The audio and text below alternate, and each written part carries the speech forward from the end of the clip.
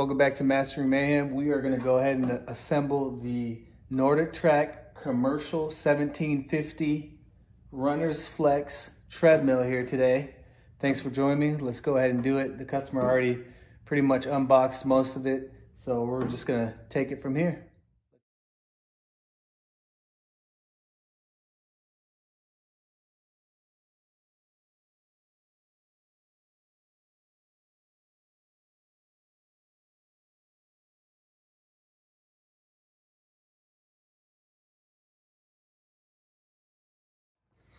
All right, so this NordicTrack Commercial 1750 treadmill comes with the hardware setup that basically takes you step by step all the way to the final step here. So just follow these instructions, you know, with the hardware, where everything needs to go. So I really love this. Thank you, NordicTrack. All right, so the first step, of course, is to go to NordicTrack.com, myNordicTrack.com. Register it if you want to get all the benefits and warranties and all that. But step two, basically right here, is we're getting the two main uprights in place on the right side and then the left side. So we end up with this installed plus the two big plastic pieces and run them over the top. So that'll be all the way to step 5. But I'm going to show you guys how to get the cable through here, through the arm. They already provide a cable tie in the right side arm. Really not that difficult, or at least to me it isn't. Okay, so you see here, the right arm is the one that has the cable tie pre-installed, going up into the tube and then coming right out, and then it comes right out the top. So this is what you're gonna use to pull this guy up through the arm, okay? I'll show you how to tie it up. I'll do it in time lapse just so we can get it up and going. And then this is the part here. Step 3 is where we're starting with the small silver screw. And then step 4 is gonna be these bigger bolts here with the star washers to keep the bolts locked into place. These 4 bolts are gonna keep the arms into place, and we'll go from there. After you tie, you just use that pre-installed wire to pull this guy all the way through the arm. You'll see it come out of the top here.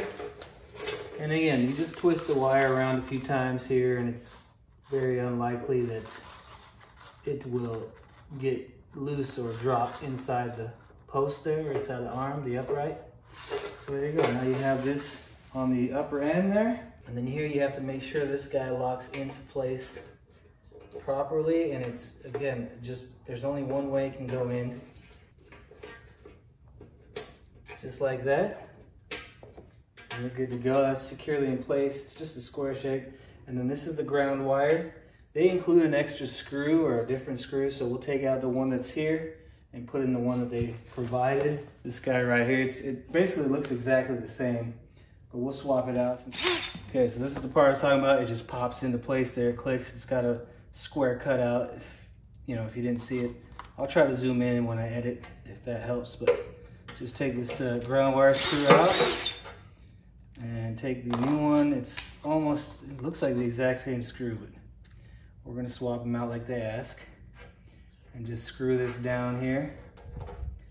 Make sure you have your ground covered.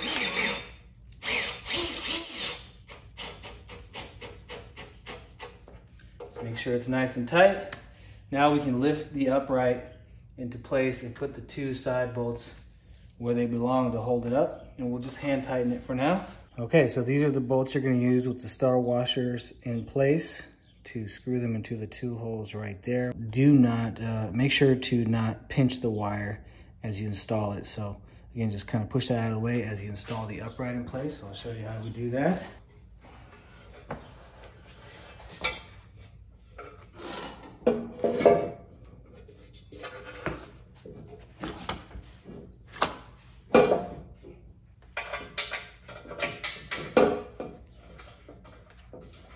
And remember, just hand tighten for now.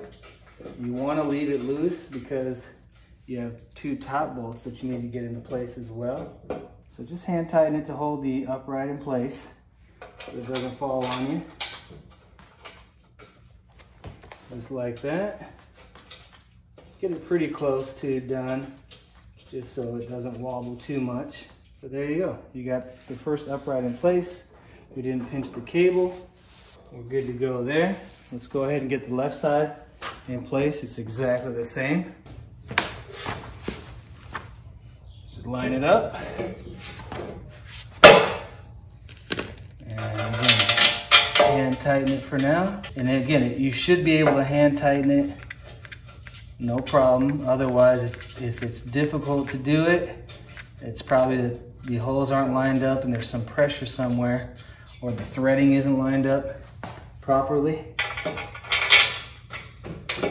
So just keep all that stuff in mind. Like right now, the back one, I gotta kind of fidget with it, but I should be able to hand tighten it. And it looks like it's pretty much there. Okay. Getting a little loose because we're gonna put these top bolts in, but we got the two uprights in place. Good job, guys and gals. Next step is to get these two plastic covers here in place. Let's go ahead and find those. All right, we found the two plastic covers for the bottom of the uprights and the bar there. So let's just go ahead and slide them down and into place.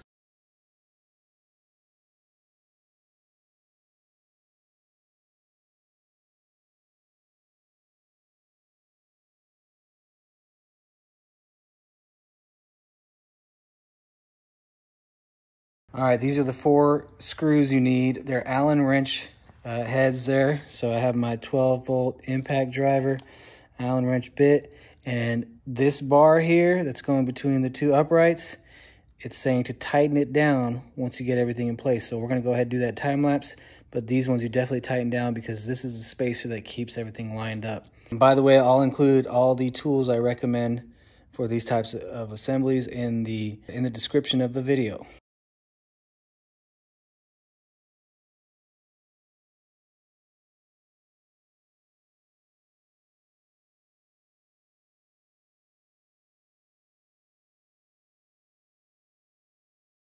All right, now that we got the bar in place, everything is tightened down, looks good, nice and straight.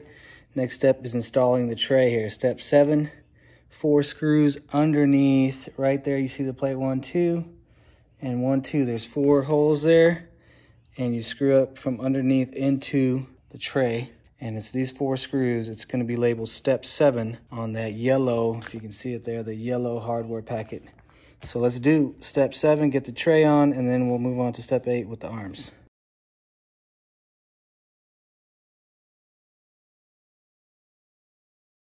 Okay, now that we have the tray facing outward and installed the 4 screws, we are gonna put these 2 arms on in place. And again, always pay attention to the wire. Make sure you're not pinching it as you pull it through and get those arms in place. So let's go ahead and do step 8. All right, step 8 just requires these 2 Allen wrench bolts here with the 2-star washers. They will be listed in step 8. So this is what you require for the 2 arms. It's just 1 bolt each for now. All right, so just keep this in mind that the first bolt that goes in this arm, see it's still loose, but you put it in front of this screw that's pre-installed. That bolt is in front of the screw. It's the same thing on this arm.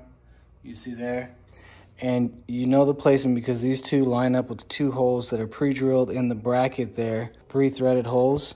And again, you should be able to use your hand to tighten it down loosely for now. It says do not fully tighten the screws, right, or pinch the upright wire here.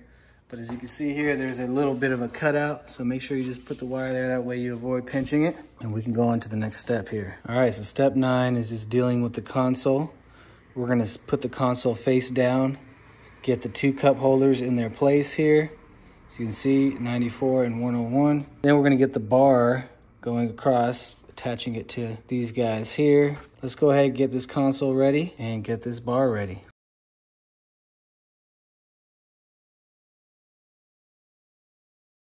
All right, we're gonna get these 2 cup holders or whatever item holders in their place here. We'll do that in time lapse because that's the first step. So let's go ahead and do that. All right, so in order to get these cup holders in place, you got your 8 screws. This is in step 9 on the yellow hardware packet. And then with your drill driver, just have it on a really low clutch setting. Mine's on 4. That way you don't tighten these guys too much and it'll clutch out before it gets too tight, but it'll be tight enough to hold everything in place permanently. So let's go ahead and do that.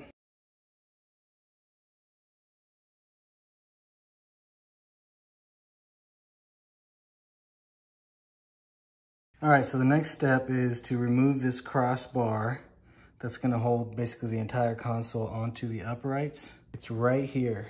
You have to take the screws out and that's gonna lift off, and then we will install it onto the two arms on the uprights. So let me just go ahead and show you how to do that in time lapse, and then I'll show you how we are going to install it here. All right, step 10 is getting this pulse crossbar into place on the two arms here. Let's see if I can do it. No, I can't do it with one arm. And these are the 2 screws and 2 bolts that you will be using for step 10. So let's go ahead and time lapse it.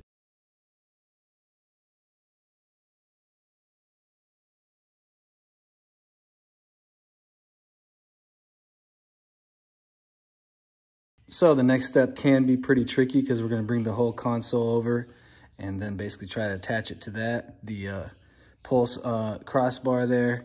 And we have to connect the 2 connectors here. And remember, it's just one set. They're really easy to connect. They just clip into place, and there's only one way you can actually connect them. They have their, basically they have their male and female counterparts with the clip. So you just have to line everything up and it'll click into place. No problem, very simple. And then we are going to put the bolts in underneath through the arms to tighten down the console in place. I'm just gonna show you that one person can do this. Okay, so for step 12, to get the console, which I'll grab here in the time-lapse portion of the video, to get 1, 2, 3, 4 bolts in place. It's these guys right here. Make sure you have the star washers, but it's 4 Allen bolts here, Allen head bolts. And we will get this console in place. First thing we'll do is connect the cable to the console female end, and then we'll put these 4 bolts in place.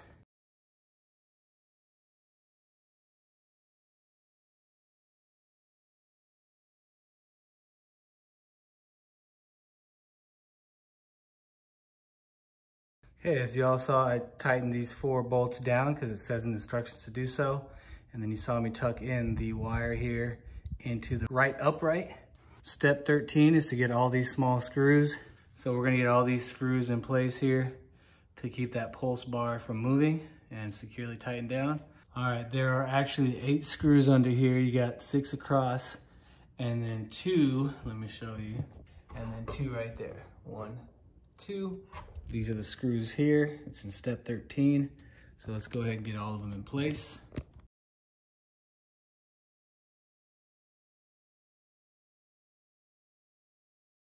All right, now that we completed step 13 here, we got the console in place exactly as it should be. We are going on to set the left handrail top cover on the left and right. So basically putting the handle covers on the left and right side in place. 4 screws going through the bottom on both covers. So I'll just go ahead and time lapse that. Just line everything up. You got the top and then the bottom that goes underneath the rail there.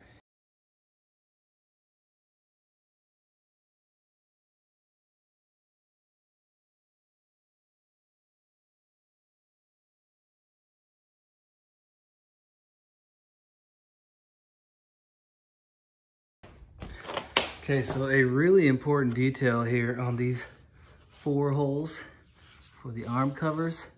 The 2 outside holes, you have your drill on a really low setting, or it's much easier to screw these 2 holes in because it goes into the 2 plastic posts that come down through the top piece. But these 2 middle holes, you're screwing screws into the metal arm here. And so you need to turn the clutch up a bit more in order to be able to get the screw into the pre-drilled metal arm. So just keep that in mind. If you find yourself drilling these 2 screws in easier, it's because these 2 are going into plastic, and then these 2 in the middle are going into the metal pre-drilled, pre-threaded holes. Let's go on to the next step. All right, so right now, step 15, we're gonna get this latch bar in place. We're gonna install that right here. We got 1, 2 brackets. And I'm using something to hold the belt up in the upright position. Of course, if you have 2 people, then have someone hold it. As long as it's something pretty solid, you should be fine. I'll hold it into place. I'm just holding it under the foot right there, if you can see that. And it won't go anywhere until we get done. So let's go ahead and install this in time-lapse mode. So just orient it exactly like this, pointing outward. Get the 2 bolts in place. Okay, all the hardware is already included on this cross support bar here. So just take these off and get them ready to get that hydraulic piece in place. All right, now that we got the bar securely in place, just wanted to show you guys, there were 2 star washers remaining in that yellow hardware packet. So make sure you put the star washers on these 2 bolts here, okay? They don't come in here when you take the bolts off. You gotta add those 2 star washers. Now we're gonna install the hydraulic brake / upright position holder. And you install it with this side down. We'll take this bolt and nut off and this side up. Now this side has a plastic placeholder. You just take that out as you're pushing this through here, or you just remove the twisty tie and push the bolt through and the plastic will come through on its own through there. So let's just go ahead and do that. And of course, if you have any questions on that, please ask it in the comments.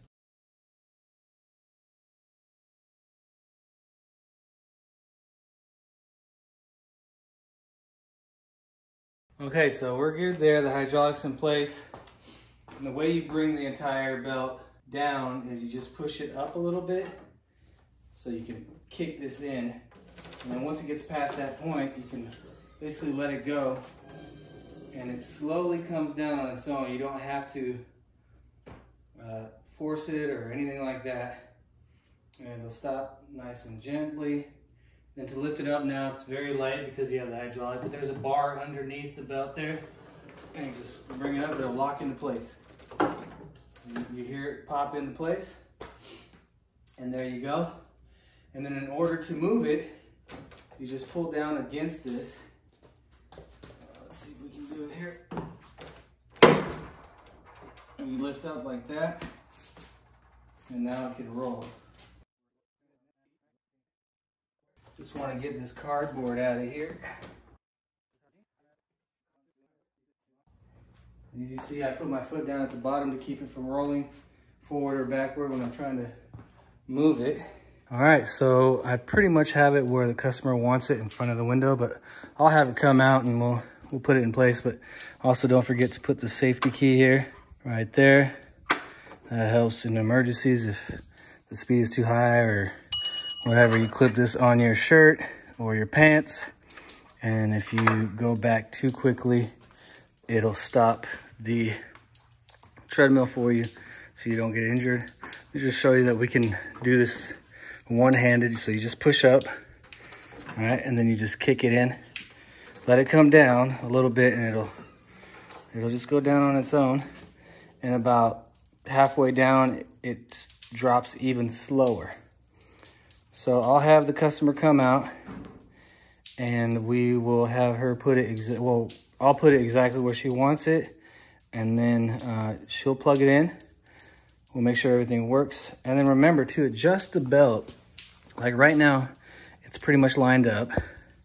If you want to adjust it left or right, it's in the manual. Basically, these 2 holes right here, you take the Allen wrench that's provided, put it in the hole, and then it'll tell you to turn half turn on each side, either left or right, depending on which way you want to shift the belt, if it does not stay lined up or if it does move over time.